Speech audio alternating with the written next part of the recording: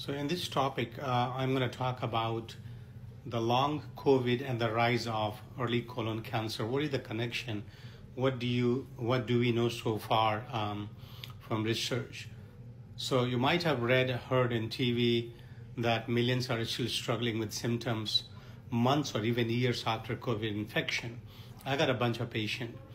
At the same time, doctors are seeing an alarming rise in colorectal cancer in younger people under 50. Could both these health crises be linked through something hidden inside us or gut bacteria? So let's break it down and see what the latest science is telling us. So long COVID basics define. So when the people has history of COVID infection and they have lingering symptoms beyond 12 weeks after infection, they're called long COVID. And usually symptoms are very non-specific. There's a fatigue, there's a brain fog, shortness of breath and palpitation, some sleep issues, anxiety issues, gut issues. And these are basically a spectrum. There's not, some people have some people have one or two symptoms. Not everybody got all of them.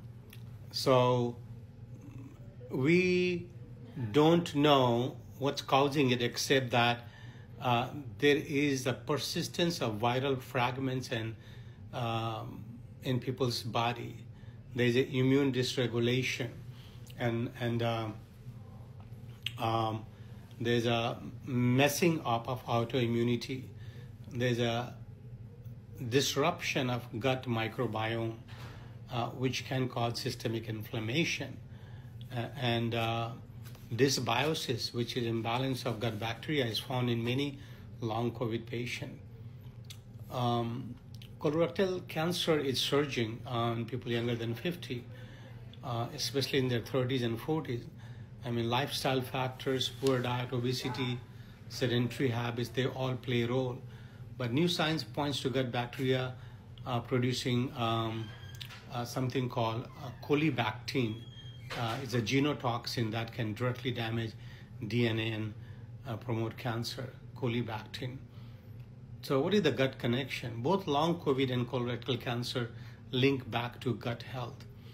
COVID infection is known to disrupt gut microbiota balance. Chronic inflammation from dysbiosis can promote precancerous changes in the colonic tissues.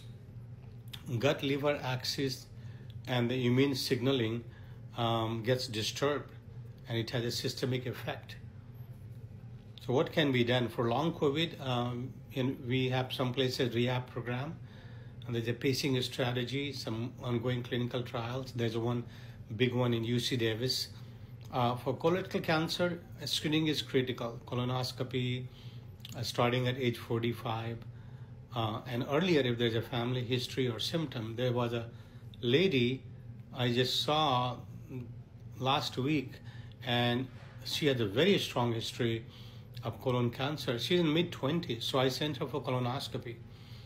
You got to eat diet rich in fiber, prebiotics, probiotics, restore balance, eat fermented food, limit processed meat, alcohol, and sugar.